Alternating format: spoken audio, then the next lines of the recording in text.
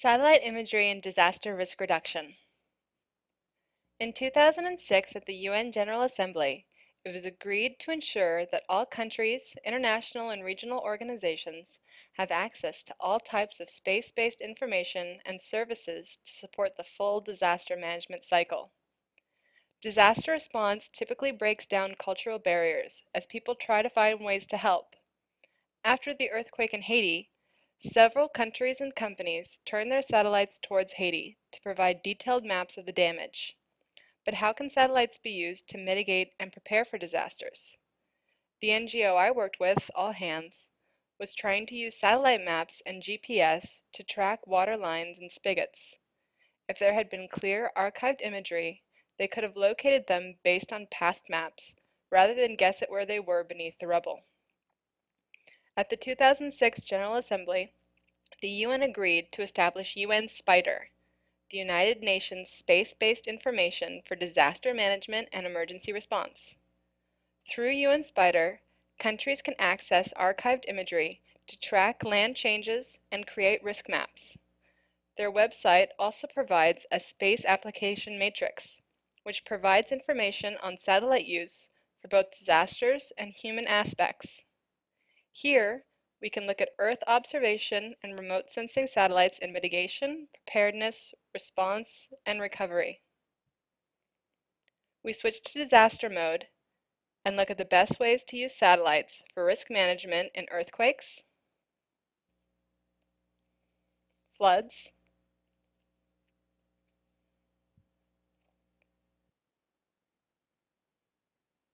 drought,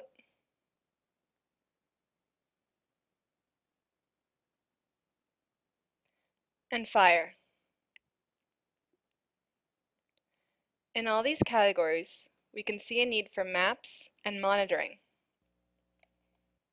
One of the first sets of satellites we'll look at are the Sentinel satellites used by the Global Monitoring for Environment and Security in the European Union.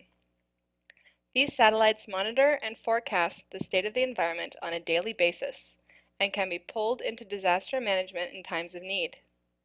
Their archive of up-to-date satellite imagery is available to anyone upon request. You just need to fill out the form. For early warning or emergency response, you can use rush mode.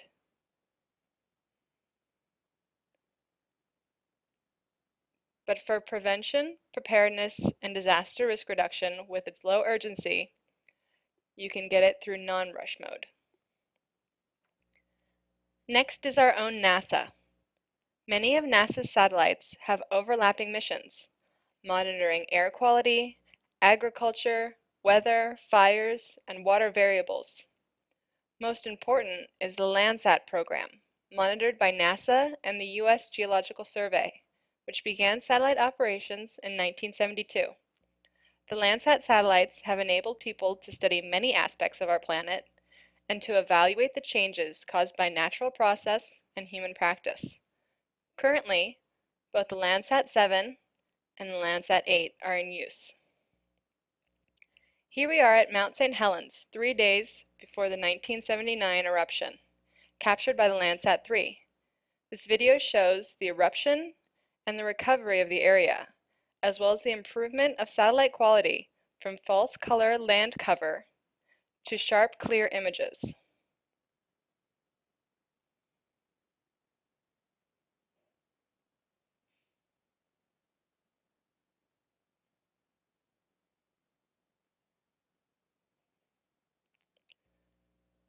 Currently, one of the Landsat 7 priorities is to monitor conditions on the Colorado River. These are pictures of Lake Mead in May of 2000 and May of 2005. This artificial lake is crucial to bringing water to the west. You can see that conditions are slowly causing Lake Mead to dry up. Here, down here,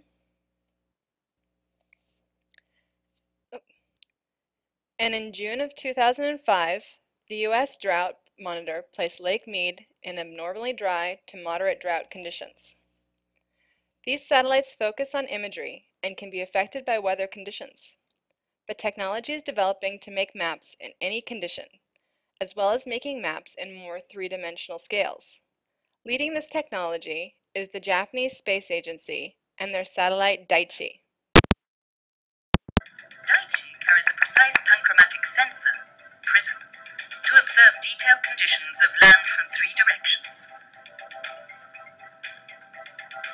With it, Daiichi can gauge geographical features and urban districts 3-dimensionally. In addition, Daiichi has PALSA, the synthetic aperture radar.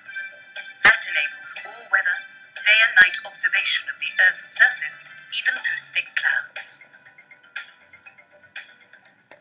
Daiichi takes high density. In the next video, we can watch a 3D visual of Mount Etna in Italy. Sinking, bulging, and rising are indicators of different stages of volcanic activity, which may result in eruption. Monitoring the volcano's surface could lead to prediction of future eruptions.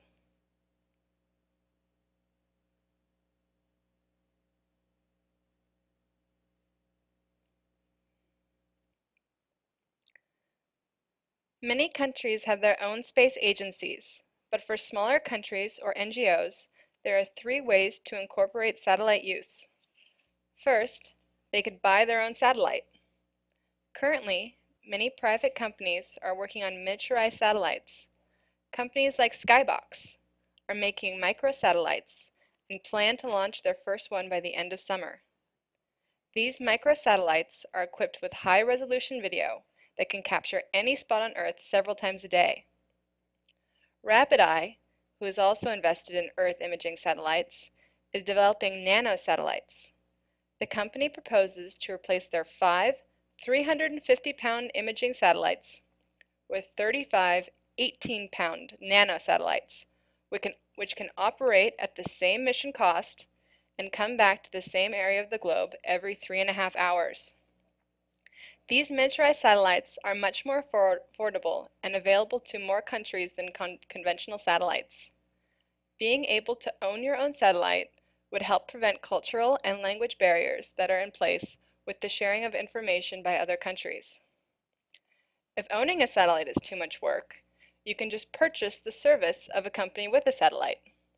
RapidEye is working to provide clear satellite imagery to customers.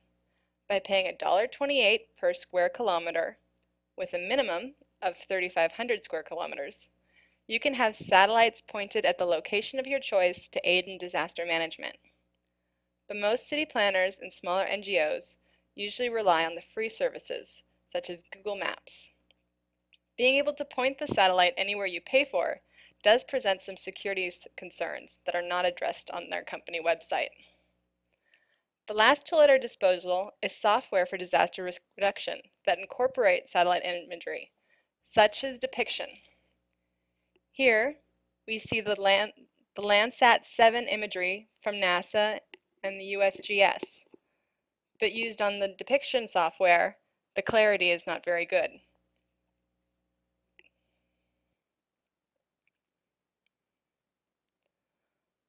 Also using satellites, we can get a land cover map showing the areas of higher urbanization and parks and lesser urbanization.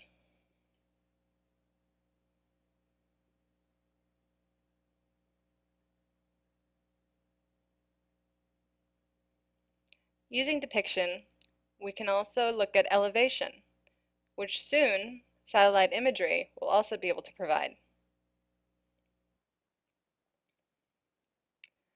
The last technology that I looked at was HAZUS.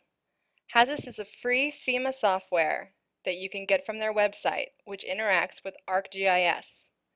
However, the software is a little finicky. If you don't have the right GIS software or the right system, it's impossible to get it to work.